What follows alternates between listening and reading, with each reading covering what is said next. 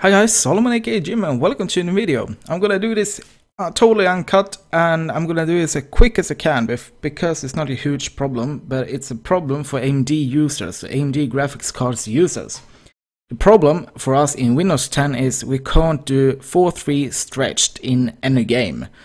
And the fix for this is actually installing the latest beta driver for Windows 8.1. And you can see it right on my screen here, I have it up, but I'm going to show you how to do it. So you're going to go to amd.com and you're going to hover this drivers plus support button and you're going to go to latest Windows beta driver right there.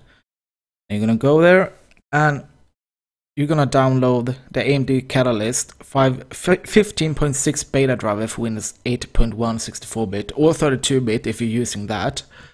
I'm using 64-bits, that's why I'm taking that.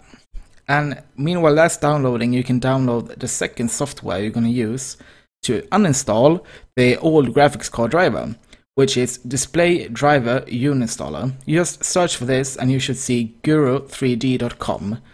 It's going to go there and you're going to scroll down until you see download version 15.3.1.0 or whatever version it is at the time you're reading this. You're going to download that. So you just have to download the graphics card driver first, and then you're gonna run hello cat, jump, not, oh fuck me. Go away. Alright, so you're gonna open display drive units, also called DDU. You're gonna open that. Now it's gonna ask you, no, I don't want to update. It's gonna, here we go, safe mode. You're not in safe mode, it's highly recommended that you reboot into safe mode, avoid possible issues. Reboot into safe mode now. And you're gonna press yes here. I already done this, I'm not gonna do it now, and I can't record while in safe mode, so I'm just gonna press no now. I'm gonna show you how the software looks.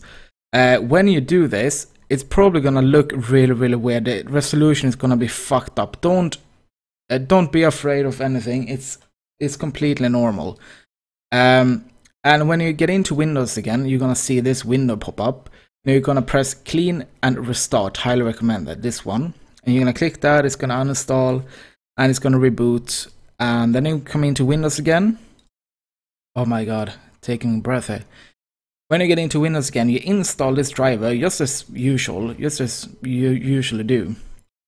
And when you install the driver and you reboot it into Windows and everything, we want to open CCC, we want to go information, software update, and uncheck this one. Usually this is checked, but if this is checked, it's gonna automatically update your graphics card driver, and you're gonna lose the benefit of using this driver.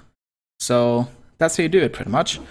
Just to be safe, you go to my digital flat panels, properties, digital flat panel, and you enable GPU upscaling. You enable that, and that's it. That's how you do it on Windows 10. Hopefully this tutorial have taught you something, and hopefully you have some use of it.